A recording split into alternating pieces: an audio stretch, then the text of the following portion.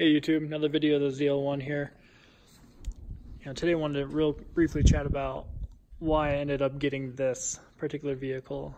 Really, I had my heart set on getting a GT350, hopefully a GT350R really, but the whole back seat thing was kind of killing me a little bit with the GT350R. So I mean that turned out to be a reason why I veered away from it. But just the GT350 was the primary target. Not to mention it matched the Ford Raptor a little bit. So really, what I ended up doing, I just kind of drove by a Chevy dealership, which is always a bad idea, right? I'm driving by looking at a showroom, and I saw this parked right next to another ZL1, well, two other ZL1s, and one other black one, normal black one like this. And then the other one was a black ZL1 1LE. And they're all right there on the showroom floor, of course, looking beautiful and majestic. So I caught my eye and I went and checked it out. Ended up just kind of poking around a little bit, sat in it. I did not think I was going to like the interior at all. But then again, I didn't know much about the 6th generation Camaro. I didn't do any homework on it. Wasn't a primary target, like I mentioned. But when I sat in it, I looked around and just kind of got a feel for it, fired it up. Like it sounded great. The interior really blew me away. I was not expecting a Camaro, a GM product, to look that good and feel that nice. So that was definitely a component of it, the interior. But still, admittedly, a part of me does kind of wonder, hey, should I have gotten the GT350? I think obviously the GT350 has more of a following right now, so it's definitely more popular. So when I put this video up, I mean, there will be, I imagine, a lot of people saying, hey, you should have got a GT350. And I don't blame them, because it really is a fantastic car. Everyone always leverages it for the sound. They're always like, oh, it sounds amazing. You can't beat that sound. I agree. I think the GT350 sounds phenomenal, but I feel like this is really, really close. So I do think the GT350 sounds better. How many times am I going to say GT350 in this video? Oh my gosh. But I do think it sounds better than the Camaro here. But that's it, really. I think on all other facets, maybe minus the back end, the Camaro has the Mustang beat. The interior is superior in my opinion. The front end, a lot more vicious in the ZL1. The wheels look better on the ZL1. The lower side skirts extended out. That looks better. Again, this is all my opinion.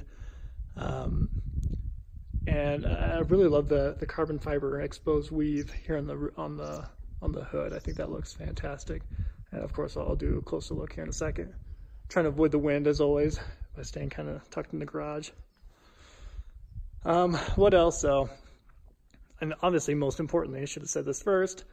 The power. So this car performs much better than the GT350 and 350R. Much better. So you got more horsepower, 650. Again, don't quote me on the much better. Of course, I understand they're still close, but this is better between the two. The magnetic ride suspension is phenomenal in this. Although the 1LE, of course, is better for track, just not for daily use, in my opinion.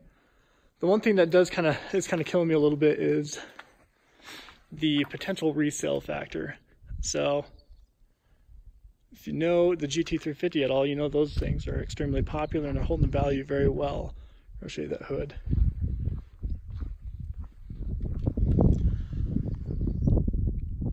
think this looks great. It's functional.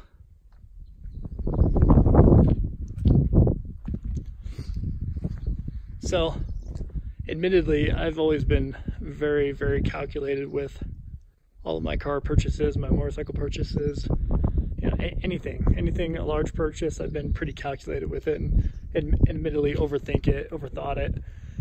This, like I just mentioned, just kind of drove by a Chevy dealership and checked it out and fell in love with it. Within the week I had it. So this one was a little bit more of a I don't know. What's the word I'm looking for? A little bit more of a purchased on a whim, if you will. And because of that reason, I am a little nervous, just because I know the GT particular would have held value a lot better over the next few years. But I mean, in your guys' opinion, is that enough reason? Excuse me, the wind I know. Can talk back up in here. Is that enough reason to have gone with the GT350R? You know, I think you can't go wrong with either vehicle, of course, but I don't know. I think obviously resale makes it a lot better.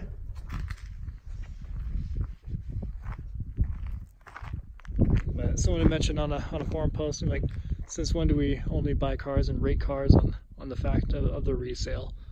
You know, and obviously that's not the only reason why people would get a GT350, but you know, it is a driving factor of the exclusiveness of the R in particular.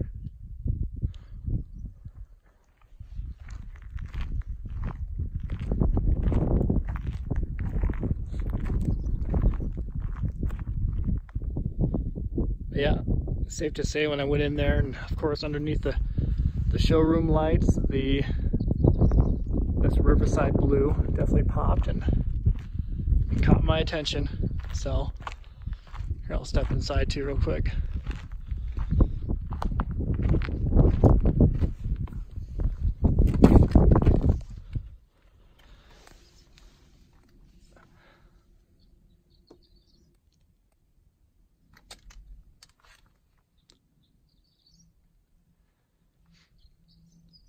So definitely not ideal for a toddler, but it does work if you want to try to enjoy a Camaro with your family. It is possible. Not to mention we will have another car seat right there soon enough, here in about a month or so. So I did think, excuse me, it's a little dirty, but having sat in both this and a GT350 and GT350R, same thing pretty much. In my personal opinion, I think Camaros did it better, Chevy did it better. What do you guys think? Granted, it is a little dirty, but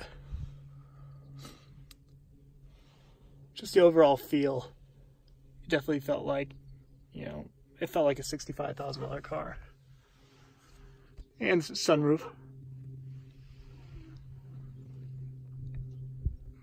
I'll fire it up real quick.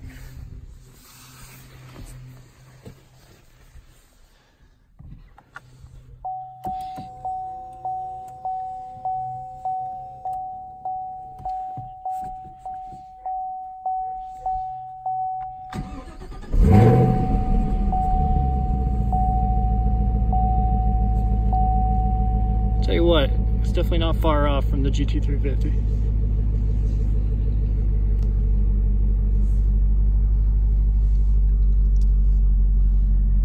One thing I thought was pretty cool is this right here. So right now it's in standard mode, where you just see, obviously, normally what you see in a rear view mirror. Then you get that. That is, you know, obviously from the camera on the rear bumper. So again, you know, I didn't know that this car had that, and I know it's probably becoming pretty standard nowadays. But I thought that was pretty neat, especially with the low visibility in this thing as it is. It definitely helps out tremendously.